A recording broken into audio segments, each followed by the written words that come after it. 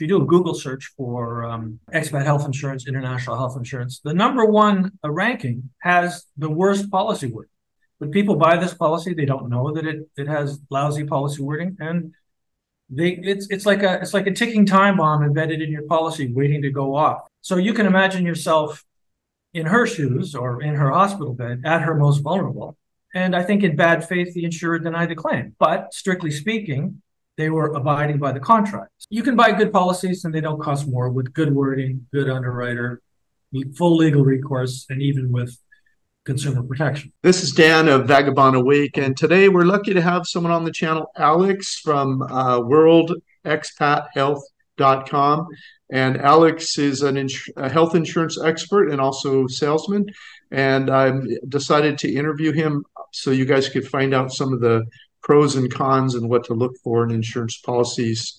Alex, welcome. Many expats I know personally speak very highly of your character, and for that reason, I've invited you on my channel to answer expat insurance questions. Thank you for agreeing to be interviewed. Well, thank you for that. You're welcome.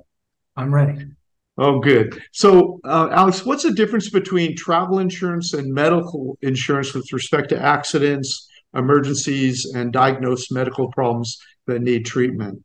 All right. So the easiest way to explain this is to identify the types of treatment. I generally put them into four categories. So there's accidents and emergencies. Then there's urgent medical treatment and elective medical. So think of you are on a long trip and you have travel insurance and you have a cancer diagnosis. Well, your travel insurer is going to tell you to go home and get that treated. Now, it's not going to affect your outcome if you take a couple of weeks to wind up your affairs and return home, but that's what your travel insurer expects you to do. So elective medical treatment, they're not going to do a hip replacement. They're going to expect you to go home for that. The most common type of surgery is inguinal hernia surgery. You can have a hernia for years. So they're, once again, going to expect you to go home for that. And so the underlying assumption behind travel insurance is that you have medical insurance at home to return to if you have an urgent or elective medical treatment issue. And the other issue is, even if you did have an accident, travel insurance is not renewable. It's only extendable at the option of the insurer. So the difference is health insurance, medical insurance, is guaranteed to be renewable at your option. It can't refuse you. So that's the key difference. And with international medical insurance, you never need to buy travel insurance. You can travel to or from any country for medical treatment, even back home to the United States. That option is a little bit more expensive, but it's full cover. That's the key difference. And since you're in Malaysia, I was I was watching a video from the Nomad Capitalist. You know him? He's based in Malaysia, Kuala Lumpur. He did a video on health insurance, and he's usually pretty good, but there's one thing he didn't figure with respect to travel and health insurance and being a long-term expat. So his plan was to have health insurance, domestic admitted health insurance in Malaysia. And whenever he was outside of Malaysia, he would buy travel insurance. So my question for him is, if you had cancer or if you had a major medical issue and you claimed in Malaysia, that's fine. But then what happens later if you wish to move to another country? You are a nomad capitalist after all. So if you have developed that pre-existing condition, then that may basically prevent you from moving to that other country, from being the nomad, because you're stuck there with that insurer there, because you can't get insurance anywhere else because you now have that pre-existing condition. So should people look only for insurance in countries with well-regulated insurance laws and agencies? And if so, what countries would those be? Well, these days, I only sell policies from the UK, and I'll tell you why. It's the best legal domicile for this type of product in the English-speaking world. There's about 10 different products there. They have the most serious the most serious regulator, called the Financial Conduct Authority. Now, 5 years ago, it was called the Financial Services Authority. And there were some shenanigans going on there in the UK investment space. and consumers were burned. And they sorted out that mess. But in so doing so, they wanted to change the focus of their activity. And that was good conduct. Good conduct should be the watchword amongst all players in the UK financial space. So they changed their name to the Financial Conduct Authority. They're very serious. They just won't tolerate bad policy wording. The third thing is, and it's unique to this domicile, is consumer protection. They have the UK government office called the UK Insurance Ombudsman's Office. Anybody, any nationality that has a British expat policy, if they have a claim dispute, in the extremely unlikely event, they can take their claim dispute to the UK Insurance Ombudsman's Office, who will examine it for free. And if they think you're in the right, they'll just order the insurer to pay. There's no suing. It's just great protection for the consumer. And the good news is you don't have to pay extra for that. So when you talk about expat insurance, we'll get to this later in detail, but you're talking about no matter where someone is in the world, if they're an expat, they can get an insurance policy that's governed by British law. Is that what I'm understanding? If they buy a British policy, correct. Right.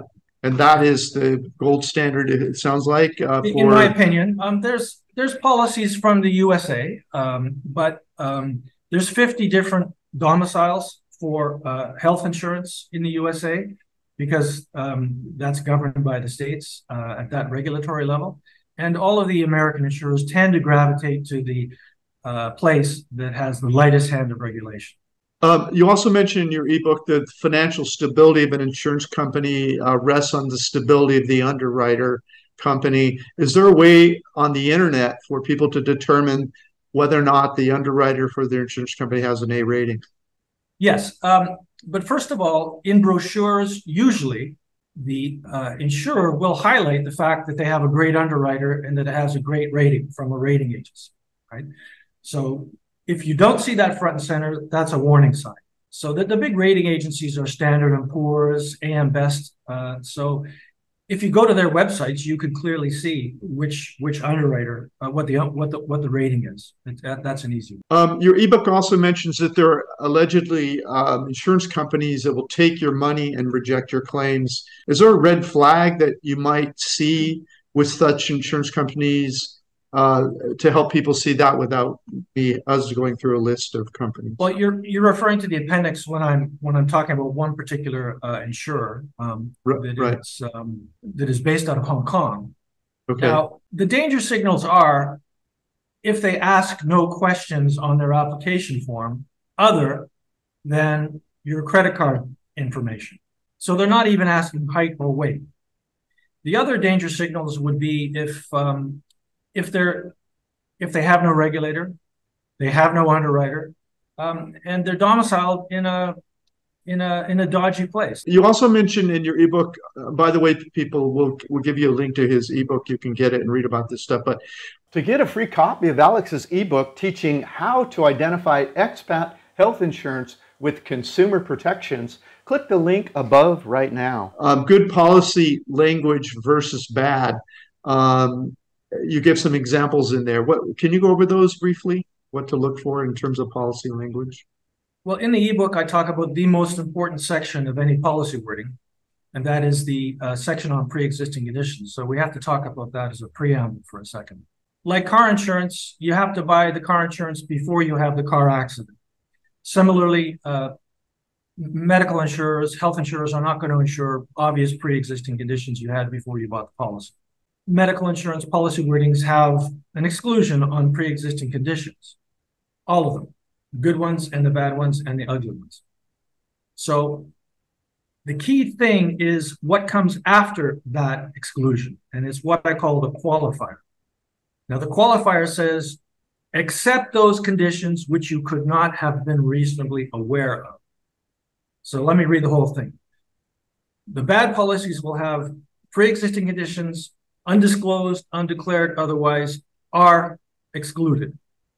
The good ones additionally will have except those that you could not have been reasonably aware of.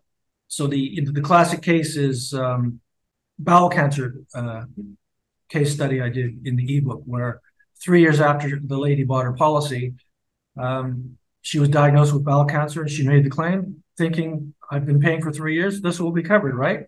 And wrong, because she got a letter from her insurer saying, well, we've done a reverse extrapolation on this tumor size. And with medical certainty, we have determined that you had it more than 3 years ago before you bought the policy. Therefore, it's excluded. It's not covered. Claim denied. So you can imagine yourself in her shoes or in her hospital bed at her most vulnerable, having this terrible news that she's not covered. And she did all the right things and paid the premium. So if she had had the good policy wording, except those conditions which you could not have been reasonably aware of, and she was asymptomatic for this bowel cancer, as everybody is, and she could have no way of knowing it ahead of time, when it was just a few cells in size more than 3 years prior. And I think in bad faith, the insurer denied the claim. But strictly speaking, they were abiding by the contract. So the good policy wordings have the exclusion and the qualifier. The bad policy wordings have just the exclusion, right? The ugly policy wordings have the exclusion and the disqualifier, which says we will not cover unknown conditions. And if you look at if you do a Google search for expat health insurance, international health insurance, the #1 ranking has the worst policy wording, has the disqualifier. But people buy this policy, they don't know that it has lousy policy wording, and it's like a ticking time bomb embedded in your policy, waiting to go off on you, like it did on that lady in that Hong Kong hospital bed. And the key thing about bowel cancer is the 3% of people in the world have bowel cancer at any one time, but half of them don't know it. They only know it later until they've had a colonoscopy. So, but the under 50 almost never have bowel cancer. So this 3% of the population is all in the 50 and above. So really maybe 6% of those people of age 50 and above have bowel cancer, and half of them don't know it. So the actuaries of insurers know this, and they're looking to exclude these conditions and increase their profits by having lousy policy wording. The good news is, if you're aware of this, you can buy health insurance policies with good policy wording, and it doesn't cost extra. You just have to be aware of this potential bomb embedded in your policy wording. And it's all the most important thing to look at is the exclusions on pre-existing conditions. So the ombudsman you mentioned in the UK, is this something they police, or will they only hold the insurance company to the wording that's in the contract? Well, they all have good wording, so you don't have to worry about that. So the regulator doesn't tolerate bad policy. Nice, beautiful answer. So what should people look for in the policy that will allow them to sue the insurance company rather than be forced into arbitration? And how is the government insurance UK better insurance ombudsman? Yes. And how is it better? There are about 4 policies on the market, and they're all American, that have mandatory arbitration clauses in the contract. So you can't sue them. You have to go through some nonsense arbitration procedure, usually in some place where you're not, like New York or wherever. And you have to pay these arbitrators $600 an hour. And what are they going to arbitrate? Really, there's nothing to arbitrate. And if you try to sue the insurer, they're going to send their lawyer to court and just say, well, we have applied for a motion to compel arbitration, and the judge is going to grant it because it's in the contract. So you don't want, you want a judge deciding whether your claim is going to be denied or not. You don't want to go through this nonsense. They do this deliberately so that they don't have to pay claims. Expats often talk of getting dropped from insurance at age 70, 75 or whatever. Is there a way to make sure you can get insurance after that age? And if so, what should they look for to make sure that happens? Well, there's 3 different issues here. There's only one type of policy. And again, it's that one with the bad policy wording, the cohort policy, which drops you at age 75 unless you've had continuous cover. And then they will continue on past 75 in a very low level reduced benefit policy. But the reality is that the structure of their policy means that you'll never have 10 years of continuous cover prior to age 75, and you'll never qualify for it. So you'll be dropped. It's a trick.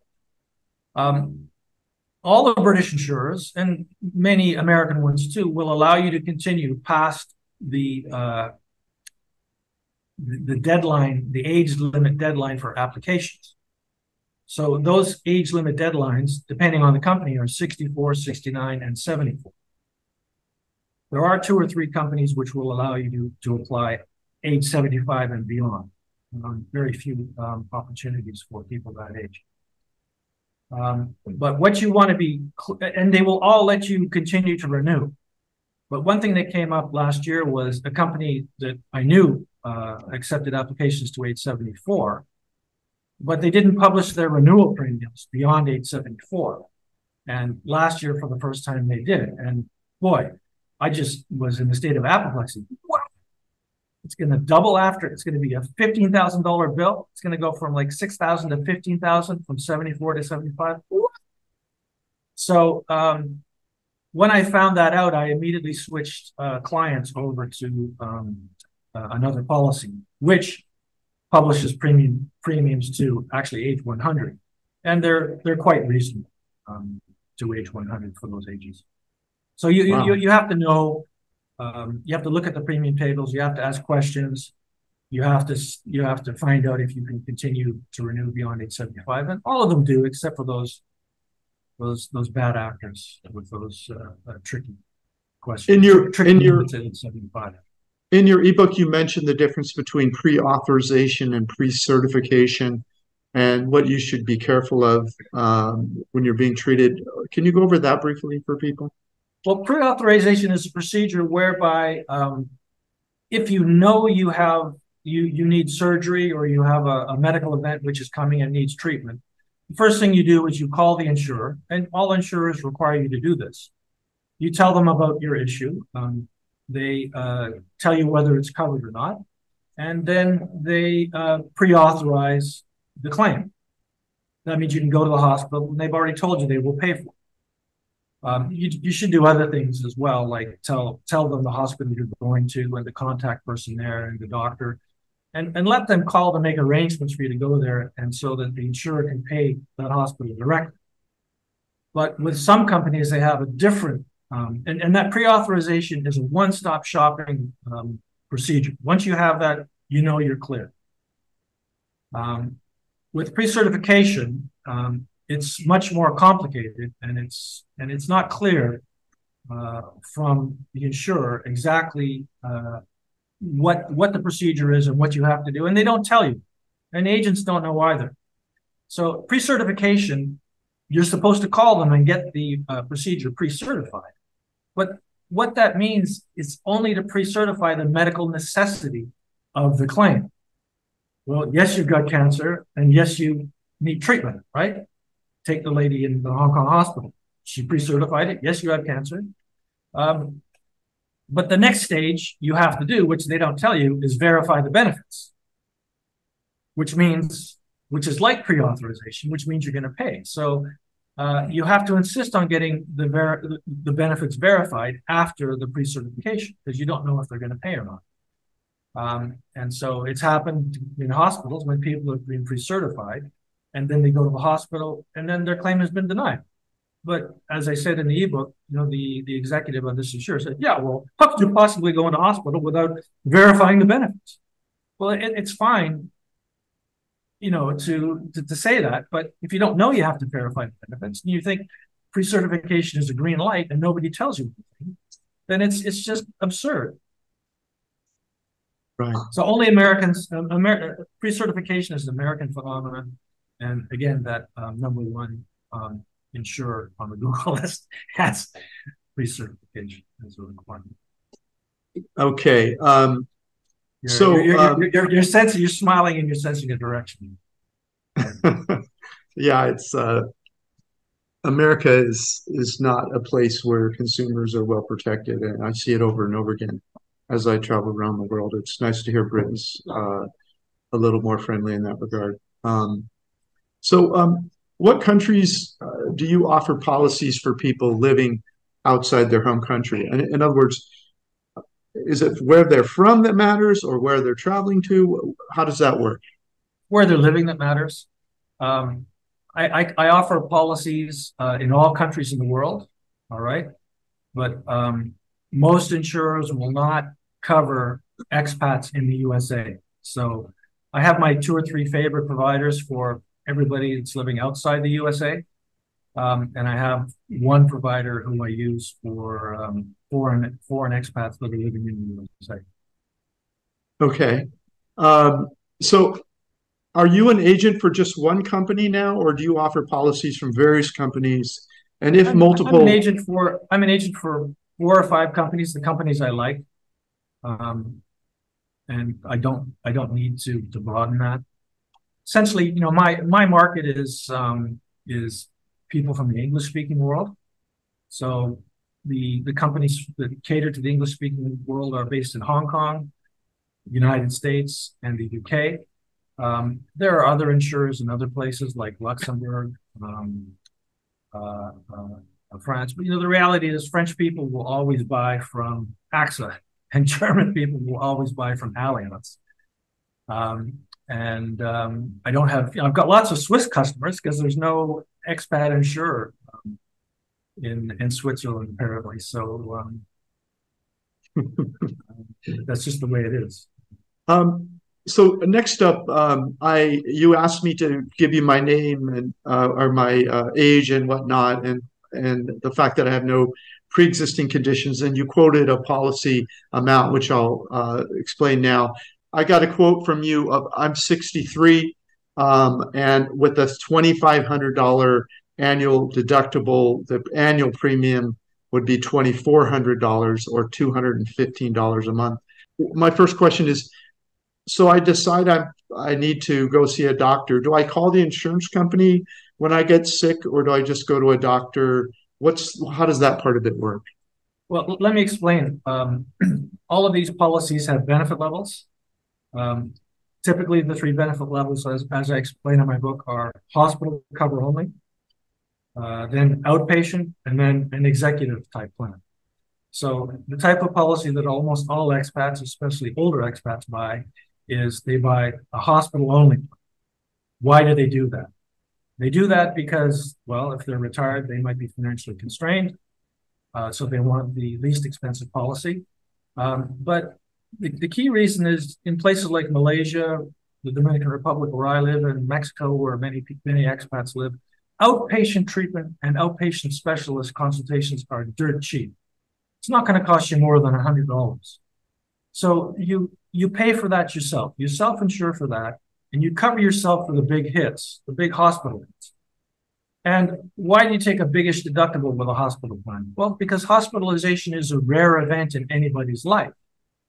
And, you know, I've been to the hospital once in the last 20 years. So if I was continuously covered for that 20 years, I would have paid the $2,500 deductible once. And the amount I would have saved in the premiums over that 20 years would have been huge. Exactly. That's my reason. So that's the sweet spot. With that particular policy that I mentioned to you, that's a bit unusual because the $2,500 deductible is what most people take. And to go from $2,500 to $5,000, there's only a 5% difference. And to go to the next stage down, $7,500, there's only another 5% difference. So people usually take the $2,500 deductible with that one. And that's an annual deductible. That means once your medical expenses exceed that $2,500, you get 100% recovery right up to the $1 million sum insured of the policy. And that's $1 million per year, not $1 million lifetime. So you get $1 million this year and you get $1 million next year. And most of the countries that I spend time in, $1 million will cover more than 99% of the things that could go wrong. And you mentioned $1 million, so that would cover me $1 million each year. It renews every year, and I only pay the deductible once. That's great. So now I'm sick, or I want to go see a doctor. Do I call the hospital? Do I call the insurance company? How does that part of it work? With a hospital plan, if you need to go see the doctor, if you know you need to see a hospitalization, or you know you need a hospitalization event, the first thing you do is you call the assistance department of the insurer. And they're going to ask you for more information, and you go for that pre-authorization procedure. All right. So most of the hospital plans include a small amount of outpatient for pre-hospital expenses, outpatient expenses, and post-hospital outpatient expenses. So you've got a budget for that for the hospitalization. So for those outpatient expenses, you might pay for that yourself and get reimbursed. But for the actual hospitalization event, the insurer would try its utmost to pay directly settle with the hospital. And that was what my next question was. I've heard stories where people actually have an insurance policy, they're actually covered, but they need to come up with a large amount of money to get into the hospital to be taken care of out of their own pocket, and later they'll be reimbursed. How does that work with this plan? It's country specific, okay? So there are what I call rape hospitals in the world, which will demand a huge upfront deposit. And it's not the case everywhere, but the key thing is to talk with your insurer beforehand, and as much as possible. We're assuming it's not, accidental trauma and you haven't been taken to the hospital in an ambulance. Let them make the arrangements, let them handle things. And if it was the case where you were being taken to a hospital directly in an ambulance, you're going to hopefully tell them you have insurance, but there might be an issue there where you have to put up some money or a credit card deposit.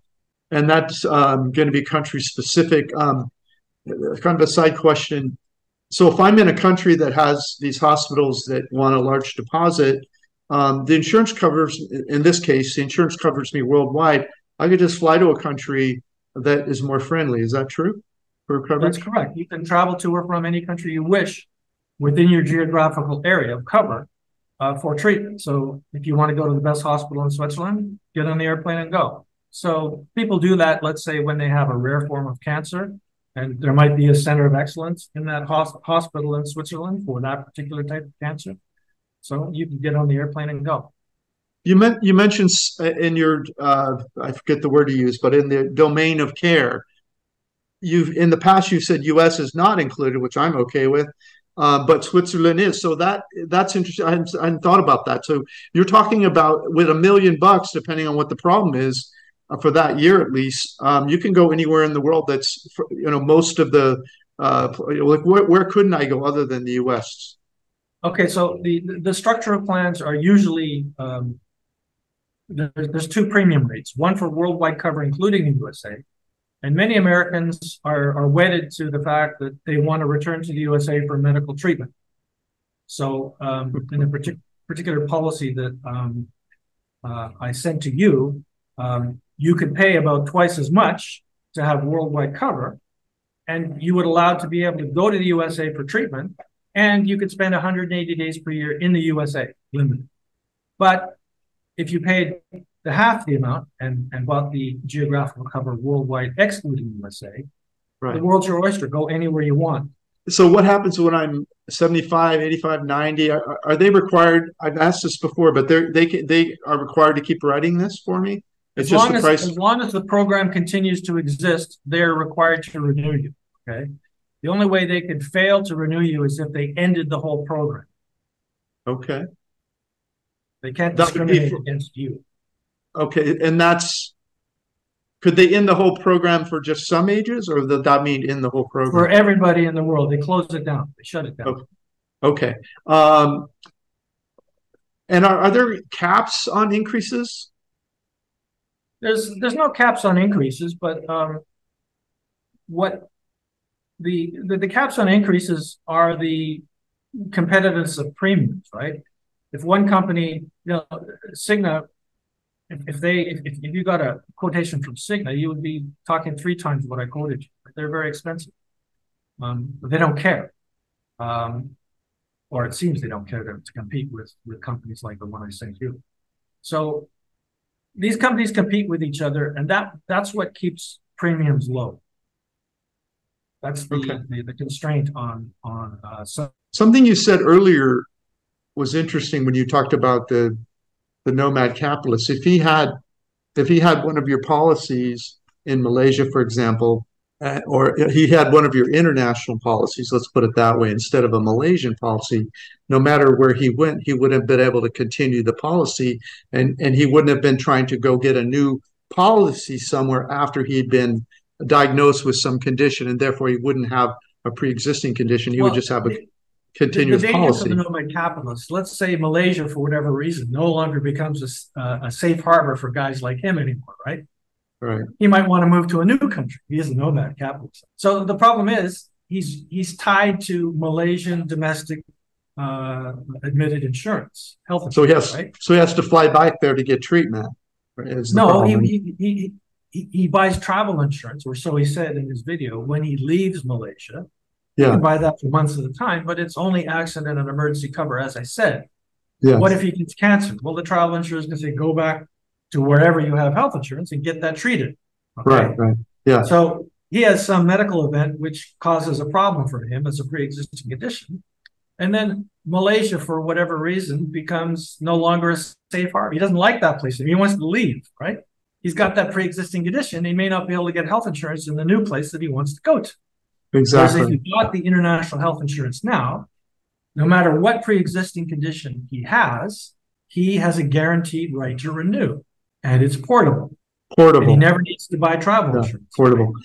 That concept is the gold standard because we have what I call stationary people. They just go to one country, retire there, and live happily ever after until something happens. If that's what they're committed to, maybe I don't know, maybe local health insurance is a better deal for them, right? Right. Maybe. And if they're American, I have a travel insurance policy which they can buy, which will allow them to go back to the USA for the couple of months or weeks that they want to go to, just for that eventuality. Then they go back to their country of expatriation where they have local health insurance. Right. But it depends on that's also an addict. If he's happy with that and he's never ever going to leave Malaysia, that's fine. Right. But the idea of him being a nomad capitalist, wandering the world and being international, there's a flaw there, potential flaw there in the future, if that country ever becomes a problem, no longer as friendly as it is now. But the international solution is better because you can go anywhere you want. You don't have to go back home, right? There's no home to go back to with the international policy. And you have the option of going to studying the market and figuring out, in the case example you use, Switzerland or maybe India for some cancers, or the best doctor for that thing in the world might be in an expensive country, it might be in an inexpensive country, right. And you have that choice because you have this international coverage that will cover you. And so that's and the second kind of subscriber I have is what I call slow travelers, and they do what I do. They just travel around the world. But no, I'm a nomad, but I've spent a few months or up to a year in a country, and then I go somewhere else. You get to know it and get a feel for it. Right. And so for me, it's an ideal concept. I knew that lady in Hong Kong that had that thing, and I wanted to know why she had that problem. And I saw the letter from the insurer. With reasonable medical certainty, you had this policy, you had this condition before more than 3 years ago. We understand you were asymptomatic for it. We understand that you could not have been aware of it, but that doesn't matter.